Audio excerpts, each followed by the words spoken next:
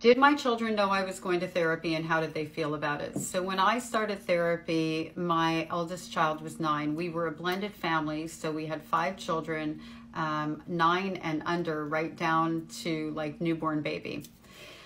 Yes, and it wasn't a big deal. So the reason I think that me going to therapy wasn't a big deal, like it was just a part of our normal, is because of the fact that we raised our children to know that when you had a boo-boo, you went to the doctor, and when you had feelings that you needed help with, you went to the doctor, and that they were exactly the same.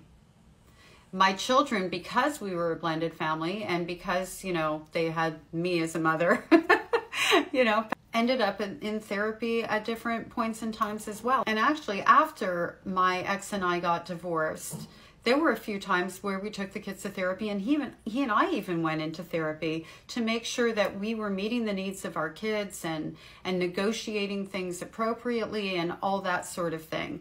So therapy was a very normalized growing up experience for my children. And I think the plus of that is them being adults and knowing, hey, if things are going too sideways for me, it's a good idea for me to reach out for help rather than suffer in silence.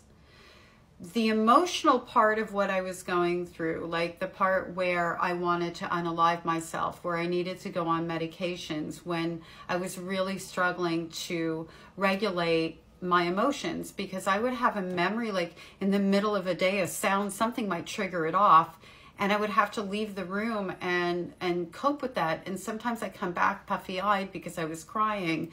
That part of it, I know, was something that they saw. And so we would just talk about it, like in very age-appropriate ways. You know, Mommy's sad. There are things that I'm remembering from when I was a little girl that hurt me now, but Mommy is also okay.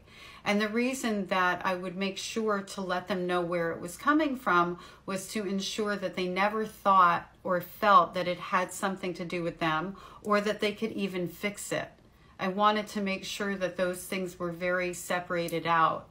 And I think all of the communication that we did, the proof is in the pudding.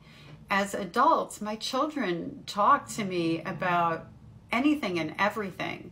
And that even includes the things that I didn't do so well. You know, they don't worry about me not being a safe space, because they were raised in a really safe space with a lot of open communications. So if you're out there right now and you're hiding these things and think you're protecting your children from stuff, you're not. You know, it's not beneficial. It's better to be open in very careful and age-appropriate ways. And the careful comes in when you make sure that you don't allow your children to take responsibility for your emotions. So, you know, just being very aware of the words that you're using, and also asking them questions when they ask you a question, to ensure that you're only responding and giving the information they're looking for instead of the information you think they might be looking for.